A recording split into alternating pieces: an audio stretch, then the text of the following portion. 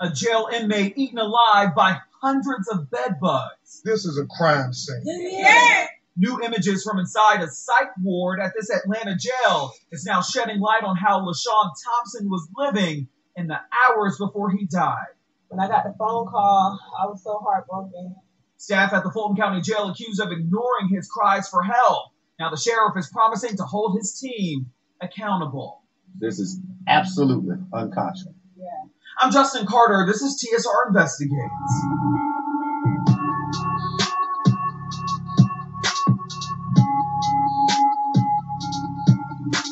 35-year-old LaShawn Thompson was schizophrenic, but other than that, he had no pre-existing health conditions. He was booked into the Fulton County Jail back in June 2022 for a misdemeanor simple battery charge. But over the course of the 3 months that he was there, his health had been declining. And judging by the bug-infested, filthy jail cell he was in, you can only imagine why.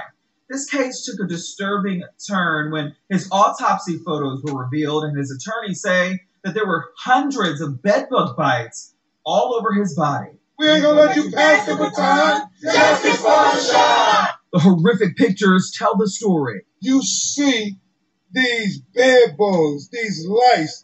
They were not only in his eyes, they were in his nose, they were in his mouth, they were in his ears. And with attorney Ben Crump behind them, the Thompson family says they want justice and accountability. LaShawn laid in a jail cell. Can you imagine bugs crawling all over him? He's screaming and he's hollering, and nobody come to help him. LaShawn Thompson was found unresponsive in his jail cell September 12, 2022. The autopsy revealing no obvious signs of trauma. The cause of death, though, undetermined. It did note, however, that there was a severe bedbug infestation in the jail. Michael Harper is the lead defense attorney in the case. They did nothing to help him. There was a bed bug infestation in that unit of the jail. He wasn't the only one. Wow. He wasn't the only one who was affected by those insects and bed bugs in that entire wing. Deplorable conditions that have been publicized before about the Fulton County Jail. The Southern Center for Human Rights found in a November 2022 investigation that medical professionals were brought in to address bug outbreaks at the jail. In one psych unit alone, quote, 100% of the people had either lice, scabies, or both, and they weren't showering, dressing, getting out of bed, walking, or using the toilet. This was Thompson's cell. It was filthy, rusted furniture, dirty floors, trash scattered everywhere. God forbid you get arrested and they put you in this cell with the bed bugs and the lice and the roach infestation. His brother, Brad McCrae, says he was shocked. I don't know if we can call it a cell. That's true. Looks like a death chamber. How long? A torture chamber. Tell him, Brad. They left him in there to die, and everybody should see it. According to attorneys, jail records show that medical and detention staff knew Thompson's health was deteriorating, but they didn't help. Instead, just watched his slow decline. They say that when his body was found by one of the detention officers, she refused to administer CPR because, in her words, she was, quote, freaked out. How do we move not past, but how do we get what the family deserves? How do we get the answers? One, we will hold people accountable.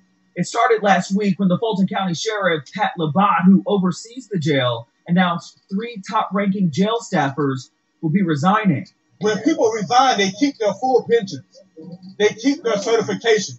They can go somewhere else to work. Why not fire them? Yeah. Right. Sheriff Labat also outlining new action, including over $5.3 million in emergency funding to support the jail and proposals for a new medical provider. In terms of conditions, we just spent nearly $500,000 on decontamination. The steps last night that the board took to allow $50,000 per month to make sure that we come in twice a month to clinically clean in the medical and mental health space is a huge step. But it's just the beginning. It only took until after we got legal counsel. Now we started hearing all these type of things. Everybody needs to wake up, and somebody needs to be held accountable. No lawsuits have been filed just yet, but we have learned that Colin Kaepernick has agreed to pay for an independent autopsy to shed more light into how LaShawn Thompson died. It's also been reported, too, that between 2019 and October 2022, 64 people have died in the Fulton County Jail, which is the highest total for any jail in Georgia in that time frame. For TSR Investigates, I'm Justin Carter.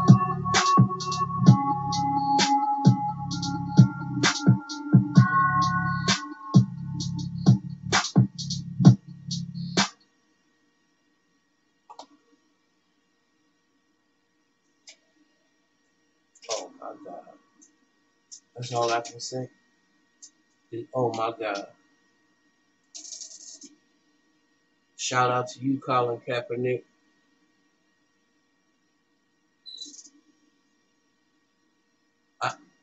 I'm at a loss for words, and I got the heebie-jeebies, so I can't even finish the story. Just tell me what y'all think about this, because it's too messed up. All I could think of is that movie. I don't know if y'all ever saw that movie, Freak Show.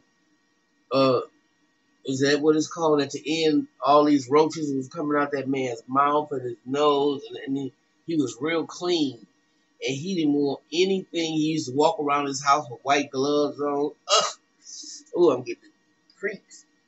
And finally, he had one roach in that apartment. And then they took over. And then they got all inside his body. Okay, I'm done. I see you.